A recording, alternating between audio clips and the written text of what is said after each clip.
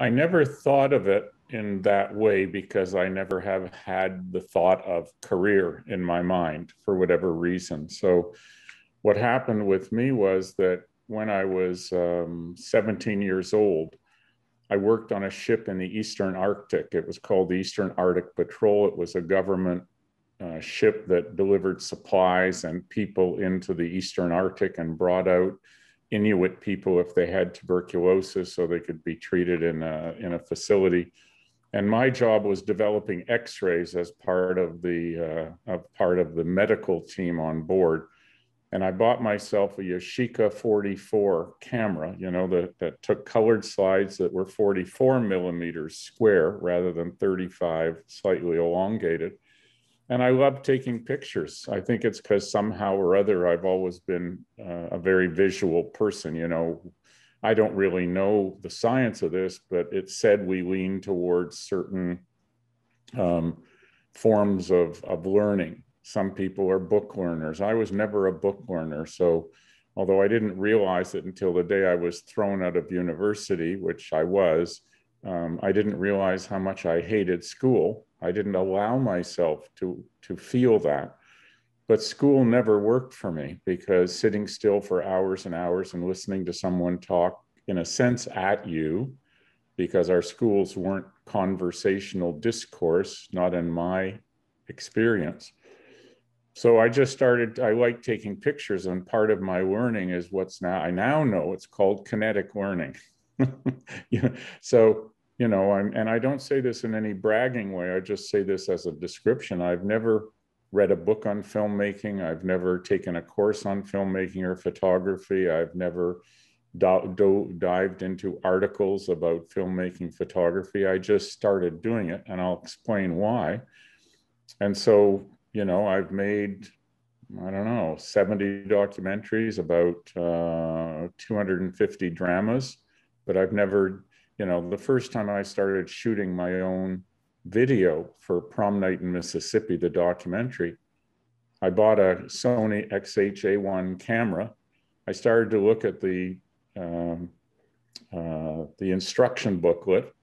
And what happens with me with instruction booklets, whether it's for my latest DVD or Blu-ray player or that camera, is that while I can do it, I kind of zone out. It's like, it's too dense. It's too dense. So I phoned up a master cinematographer friend and said, hey, do you know the XH-A1 camera? He said, yeah, I got one. I said, I just bought one. Will you show me how to use it? He said, sure, come on over. So I learned how to use it in 1 hour with my friend, and I went off and started shooting this feature movie, Prom Night in Mississippi. So what I'm saying is that career was never a word in my vocabulary, really. So I just like taking pictures. So when I went to India, really to find a different me, that was really what I was trying to do. I took along my sort of bottom of the line Pentax that I could afford. And I had a 135 lens, which I love. It's a great portrait lens. And I had a 50 lens. And I knew so little in the sense of technical that the way I did the exposures, because of course in those days there was no automatic focus, no automatic exposure, is in the Kodak box of Ektachrome 64 film is the little instruction piece of paper that's folded up, and I unfolded it and it says bright sun f22, 3/4 sun f11. That's how I did the exposures. So it's I guess what I'm saying is that for me, my work has always been a visceral response to my life experiences. So the first film I ever made, which was a 20-minute black and white film on Bo Diddley doing a one-day visit to Toronto in concert, was a friend of mine was an acolyte of Bo Diddley's. And I said, hey, let's film this. And I didn't have any experience, nor did I have any means. So I went to CBC Television News and I said, hey, you give me a cameraman and a sound man. They were both men in those days, 1971. And I'll film for the day and I get to own the film, which they would never do nowadays, but I'll cut you an item, however long you want, 4 minutes, 6 minutes. They said, sure. that's how I got my first film made.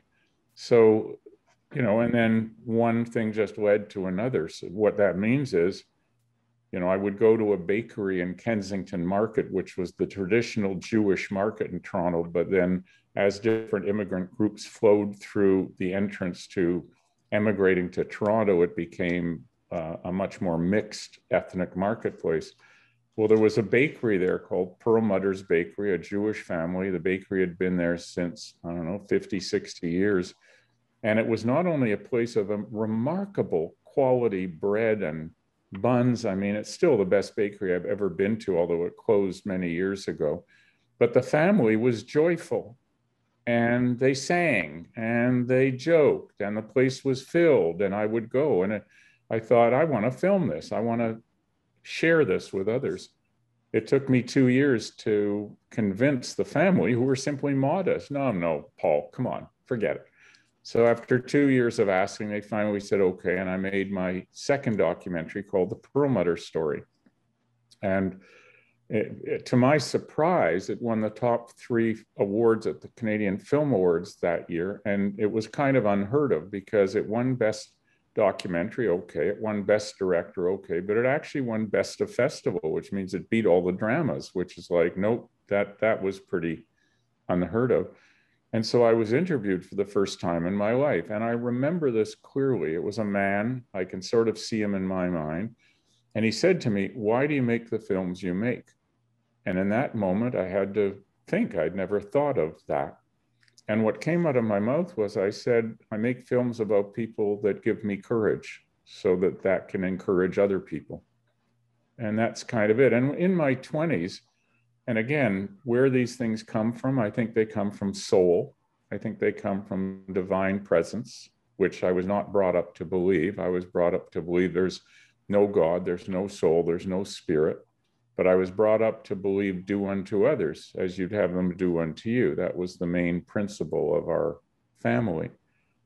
And but I had this epiphany in my 20s, and the words were exactly this. I thought, I can make junk food for people's psyches, or I can make health food for people's psyches, and I'm obliged not to make junk food because that hurts people.